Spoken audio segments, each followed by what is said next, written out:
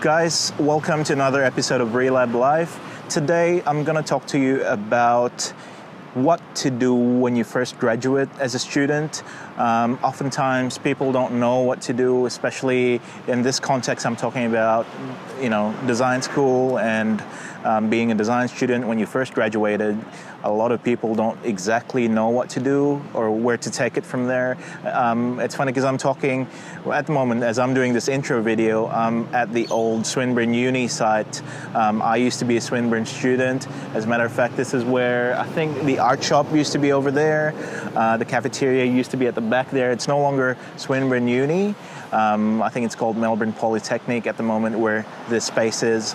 But yes, this episode I'm going to talk to you about what to do or how to take it from graduation as a design student. What is it that I have as an advice to you as young designers, young designer guns out there? All right.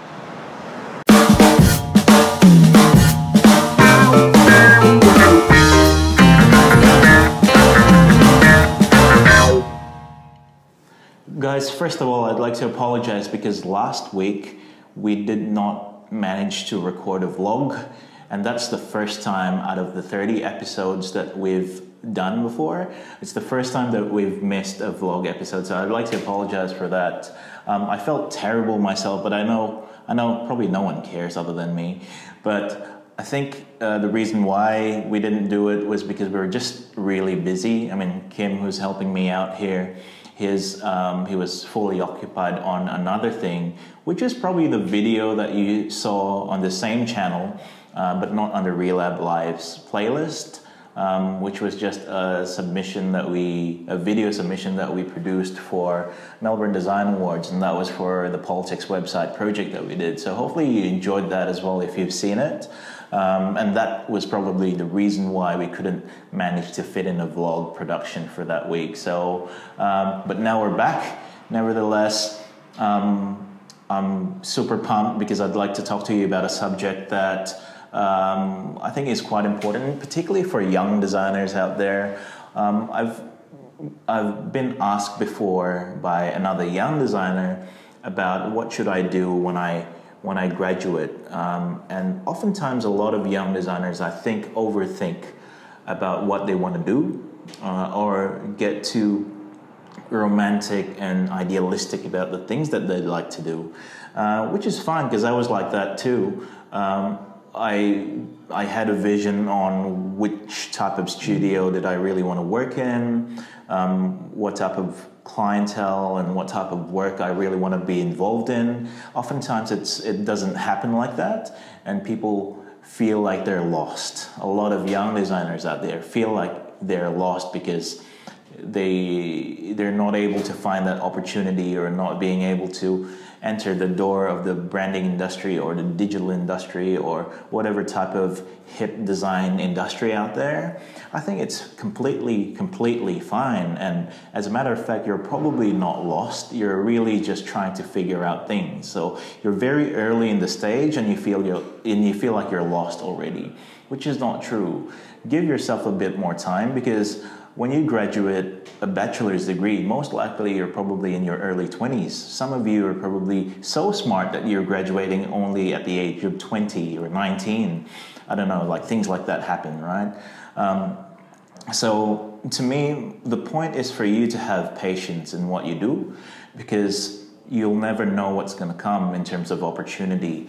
Try as much things as possible. Get yourself into an internship program or knock on other studios like design or creative studios doors and say, hey, can I work for free without you even having to pay for me? But I'd like to learn graphic design. I'd like to learn web design. I'd like to learn animation, copywriting, whatever it is.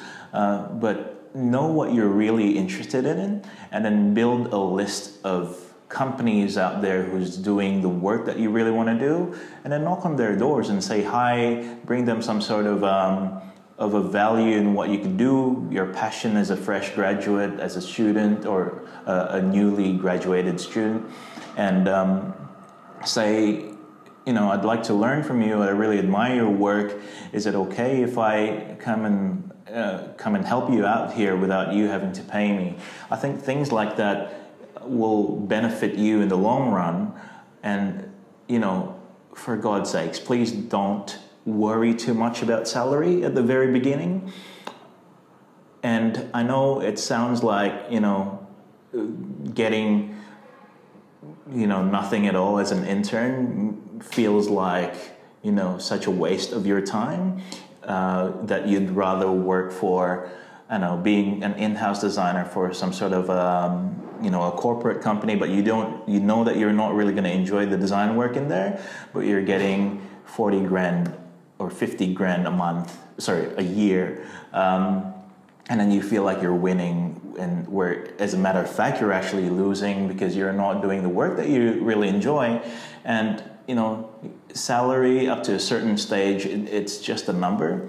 But I think personally, from my own experience, what matters the most is for you to do what you love with the people that you really enjoy working with. And that creates more of an opportunity for you to evolve as a designer. If design is really what you love, then please find an opportunity for yourself to be able to evolve as a designer. So find that pathway instead of looking for the best salary out there. That's my advice based on my experience.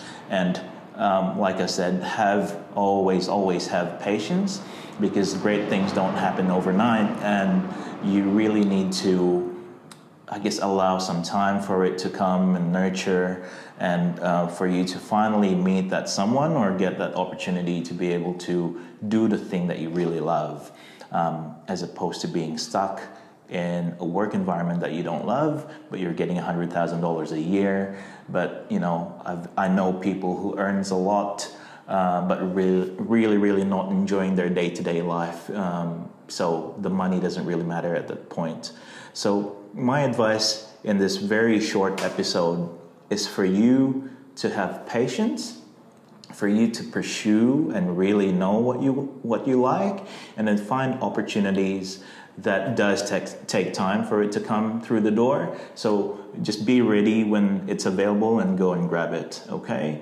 All right, guys, hopefully that's good for you and brings you some value. I'd love to talk to you again next week. Hopefully we're not too busy that we actually get to do it, but it's a commitment anyway. Oh, by the way, this is episode number 31, which means we've got 9 more episodes for this season number 2.